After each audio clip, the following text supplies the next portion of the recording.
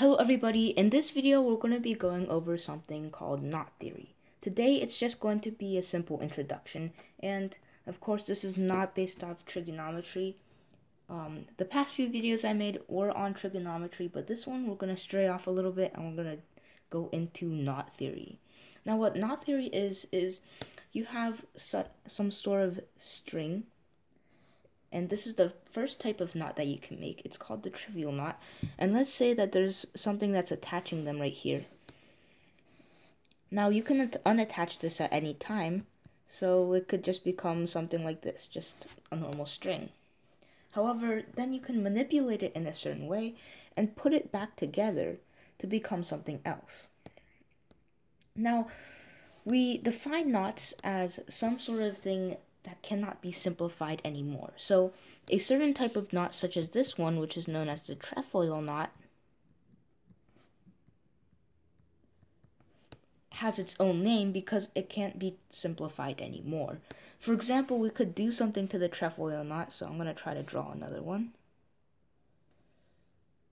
Alright, here's a really bad trefoil knot, but let's say that we extended this part right here, and we pulled it all the way out, and then we twisted it.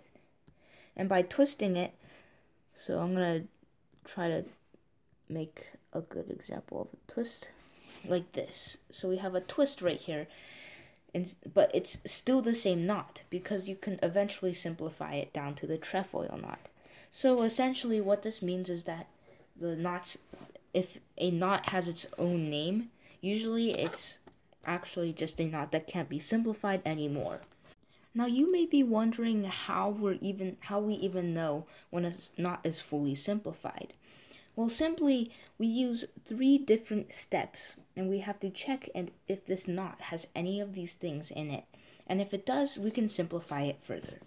So a person by the name of Meister came up with a way to simplify knots using only 3 simple moves. One of them is the twist. So let's say there's some sort of loop right here, and we want to get rid of it. Well, we can simply just pull it, and it'll become a normal string. The second basic move is moving one strand of a string completely over the other to make 2 separate strands. And the last one assumes that if you have a crossing, say right here, and you have a string that is underneath or on top of it, doesn't matter, because without loss of generality, we can actually change this, and it's basically common sense.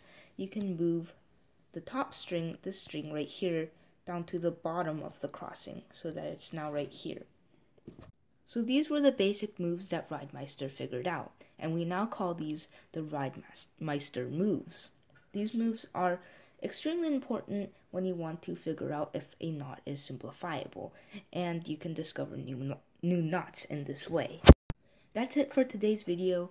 Now, in the next video, we're going to have a part 2 of knot theory, and we're going to be going over some other things. We might be even going over knot theory notation, which is a way to express knots using a certain type of notation. So you can draw a knot just using numbers.